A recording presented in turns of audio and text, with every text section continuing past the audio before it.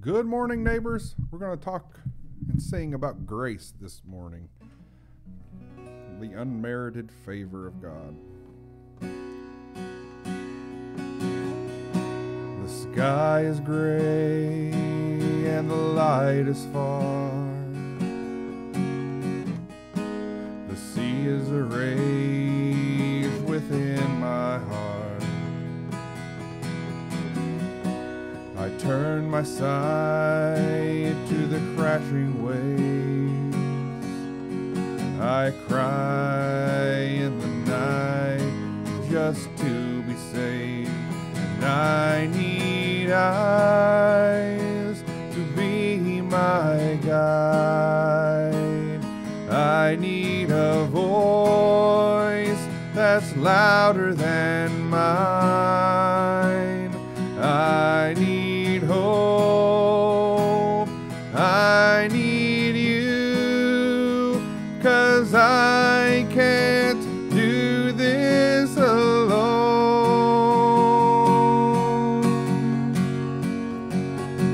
Grace, I call your name.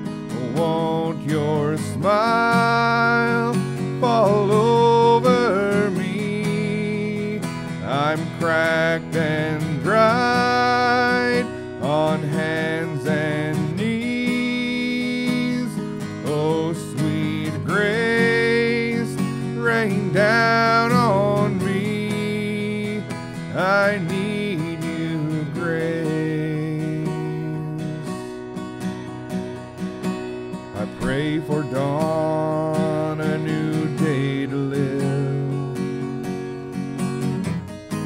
I pray for mercy only Jesus gives.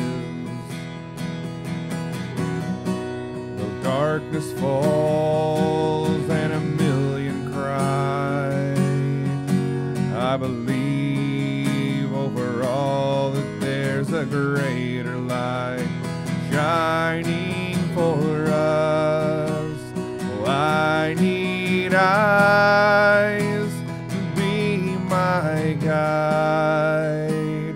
I need a voice that's louder than mine. I need hope. I need you, 'cause I can't do this alone.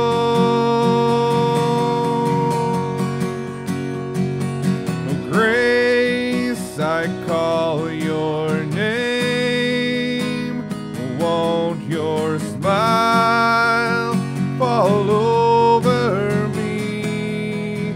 I'm cracked and dried on hands and knees. Oh, sweet grace, rain down on me. I need you, grace.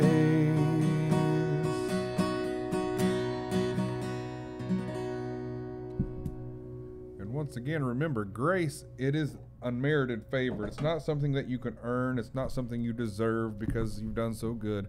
It is unmerited favor. It is the loving mercy and kindness of God. And in Hebrews chapter 4 and verse 9, it says, "There remains, therefore, a rest for the people of God." And we can rest in his perfect work of redemption and his grace. "For he who has entered his rest has himself also ceased from his works as God did from his." Think about that. You cease from your works. There's nothing that you can do. It is unmerited favor. "Let us therefore be diligent to enter that rest, lest anyone fall according to the same example of disobedience.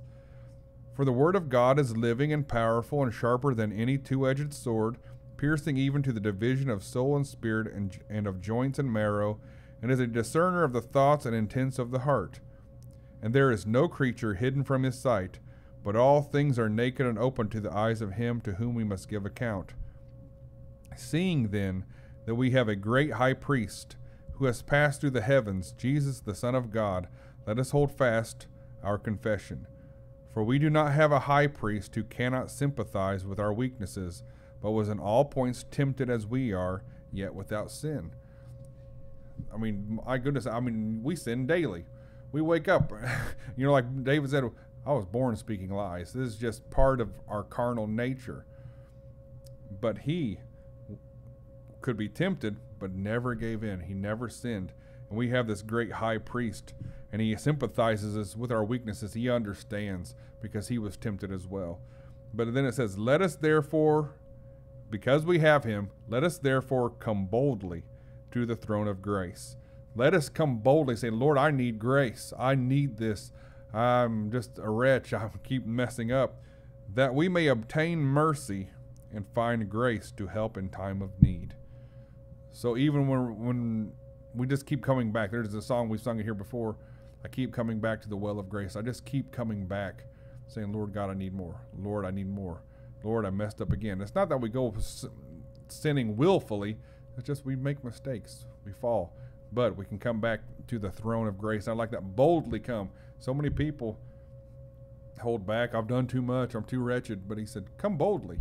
If you can truly believe in who I am, come boldly to the throne of grace. And I'll be there in your time of need. So God bless you all, and be gracious to one another in Jesus Christ's name. Amen.